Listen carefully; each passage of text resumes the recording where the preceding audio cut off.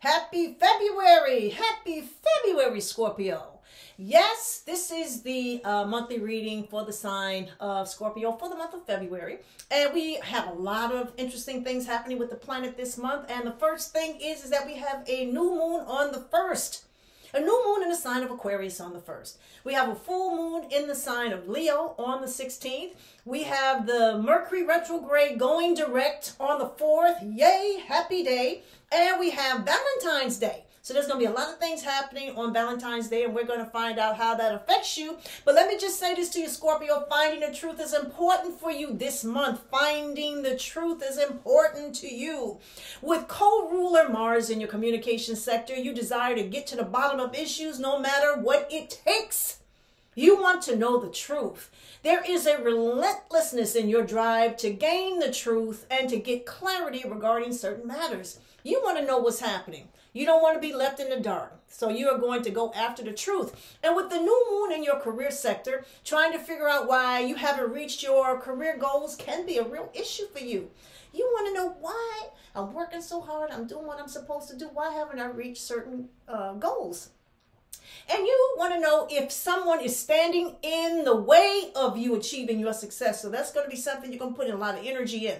The full moon turns your focus on family matters and those matters that don't seem to get better. You know how there's a matter in your family that just keeps popping up, cropping up, and won't get any better? Where you are going to be prepared to approach a difficult family issue in hopes of putting it to rest. So good luck with that. On Valentine's Day, lots of eyes will be on you. So regardless of what you do, look good. Look good, Scorpio. Big attention will be given to you by someone special. But a question concerning love will come your way, so be prepared to answer it. Somebody may have a question for you, okay? So for this month's reading, I'm going to add the messages from the tarot. I have 3 decks. So let's see what the first tarot message is for you. The first tarot message, and that is trust. To have trust. Trust your thoughts, trust your instincts, trust what the angels are revealing to you, trust your intuition. That is the first message to you.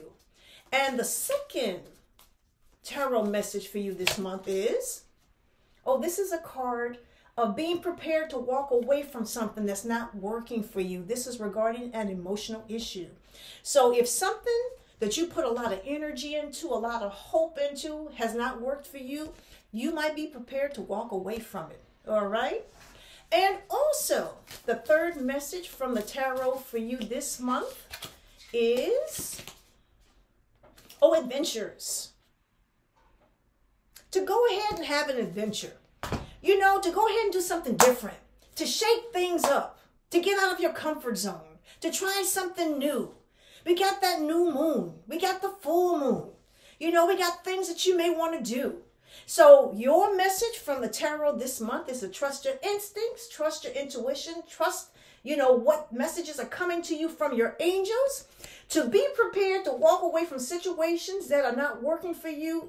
No matter how hard you want them, if they're not working, you may be prepared to let them go, and to be prepared to have an adventure. Maybe you need to do something on your own, or do something with a brand new group of friends or with a brand new person. But whatever it is, have something exciting happening in your life this month. So if you would like a personal reading, for me to take a look at your chart and find out what is going on for you and your planets, contact me at kimallen.com. That is kimallen.com, and I will schedule a reading for you. And have a wonderful month. Thank you.